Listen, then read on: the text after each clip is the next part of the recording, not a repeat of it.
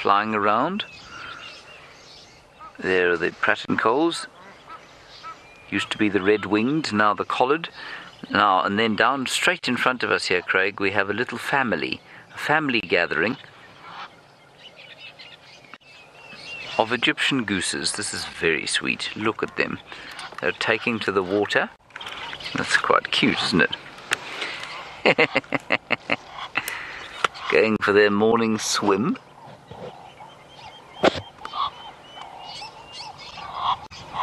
That's quite fun, isn't it?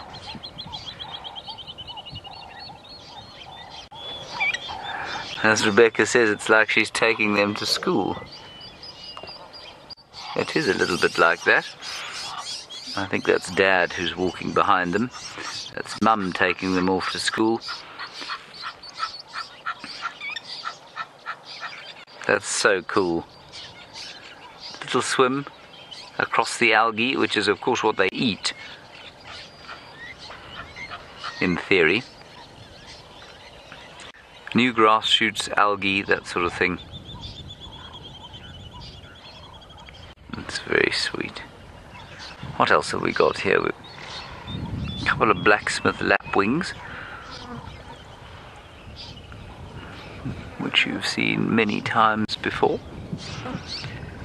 And a breeze blowing in from the southeast, bringing with it some moisture.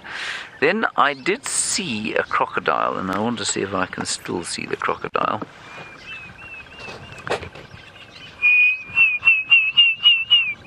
That is the Diederik's cuckoo. Yes, I can. Straight over the top of this land, of this island here, if you follow the line of my finger to like there, yeah, go in the middle of the screen, that's in there. There's the crocodilo. Dastardly creature hiding in amongst the greenery there. The bane of Africa's watercourses. And you know, crocodiles still take people in an alarming numbers, especially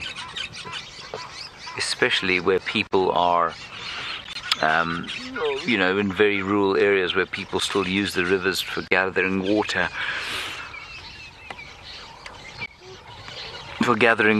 And for washing. Gosh, I must excuse myself there. I had a bit of a yawn.